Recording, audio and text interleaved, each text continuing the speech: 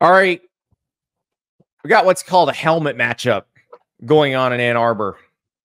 And I realize Oregon has a lot of different helmets, but Michigan only has the one. This is a game between two brands that we're super excited to see. I do not know that the actual circumstances of this game are as exciting as we thought they would be at the beginning of the season, but I am curious to watch Oregon as they go through this season, because I feel like, unlike some of the teams that started off hot, have hit a little rough patch, and have had to try to figure it out, Oregon started off with its rough patch, and then I feel like they're in demolition mode right now, particularly because of Dillon Gabriel. Oh, yeah. Like, if you go box score looking and you watch the scores and look at the stats, you look at the 38-9 win over Illinois, and you're just like, okay, whatever, just a nice win. Like, Oregon could have scored 100 points in that game, and Illinois is a team a good that defense. beat Michigan. Like, I think they scored touchdowns on 5 of their first 6 possessions of the game, and then just took their foot off the gas. Like, they could have scored 100 points if they really wanted to in this game. They are playing tremendously well, and it is definitely going to be a bigger challenge defensively going against Michigan, I think. But I don't know if it's that drastic. Illinois got a pretty good defense. Illinois is a tough team. They didn't just beat a team that's going to go 1-11 and no one, like, 38-9 was a nice little gesture for them to take their foot off the gas. This team is humming right now. Yeah. And Gabriel especially. So let's look at Dillon Gabriel through the lens of our friends at PrizePicks. PrizePicks, best daily fantasy game in America. Play $5, get $50 instantly. Use the code STAPLES if you want to do that, if you're a new user. And the way it works is you're picking squares. You'll have a player. There's a stat category attached to him.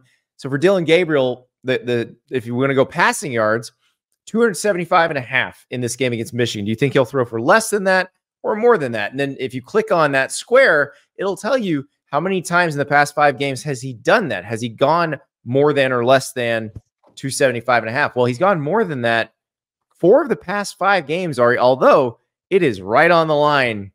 If you look at that graph, right on the line either way, that's right about where he hits just about every game. Yeah. I just don't know how you fade this guy right now, Andy. I just don't. And you look at Michigan. So Will Johnson, we don't know if he's going to play. He's the best cornerback in the country. He's been hurt. He's got a couple pick sixes this year. But Sherrone Moore got asked about him this week and said, no, he's not protecting his draft status. He hasn't shut it down. They do expect him back. So I don't know if you're going to see him in this game. You will see some really good defensive linemen for Michigan. You'll see Kenneth Grant and Mason Graham, who are 2 of the best defensive tackles in the country. Josiah Stewart, one of the better edge rushers in the country. But like you said, if they can do this to Illinois and Dillon Gabriel can do this to Illinois, they can do something similar to Michigan. Another I want to ask you a question. I'm going to put you on the spot, Andy, before you go to the next square. Yeah. I don't know if you looked this up. I looked this up before we did the video. Do you know where Michigan's passing defense ranks nationally this year? That's a great question. I do not. 85th. Yeah, Quinn Ewers did a number on him too. Yeah, and Will Johnson, if he doesn't play, yeah, it's a problem. You would think that Michigan's defense would be much better than that in the air, is what I'm saying. The other square that I'm interested in is 0.5 rushing or receiving touchdowns for Dillon Gabriel, and it's a demon square. So if you use that, it's a higher potential payout. Dillon Gabriel scored a rushing touchdown in 3 of his last 4 games, and the thing you got to remember about the read option is it's really just how the defense plays you, because, you know, if the defensive end plays it straight, Dillon Gabriel is going to hand it to Jordan James or hand it to Whittington, and that person's going in the end zone. But if the defensive end crashes, or whoever the unblocked defender is crashes, Dillon Gabriel, who is an expert at this, he's one of the best in the country at making this decision, he's popping out, and if they're inside the 10-yard line, he's walking into the end zone. So that's the one that I think is interesting, because it really will depend on how Michigan decides to play it. How scared are they of Dillon Gabriel, and how scared are they of Jordan James, depending on the situation. But I think that's a very intriguing square in this game too.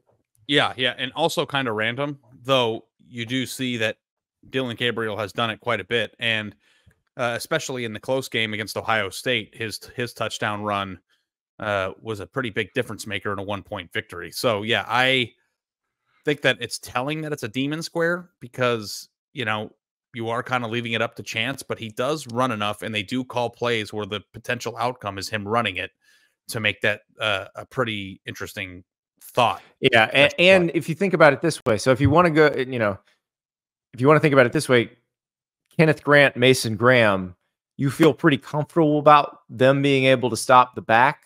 So you tell the end to go get the quarterback. Just, yeah. So that's something to think. But the other thing you got to think about and worry about with Dillon Gabriel, if you're the opposing defense, is if you play man and you get into the backfield and your DB's backs are turned, Dillon Gabriel may just take off and run on you. So it's a little bit tricky. That's why we're talking about him as a potential Heisman finalist. That's why we're talking about him, you know, potentially leading Oregon to a national title. They're not a lot of good answers against this team or against this quarterback. So we'll see what Michigan can do. But I think Dillon Gabriel keeps on humming in this game.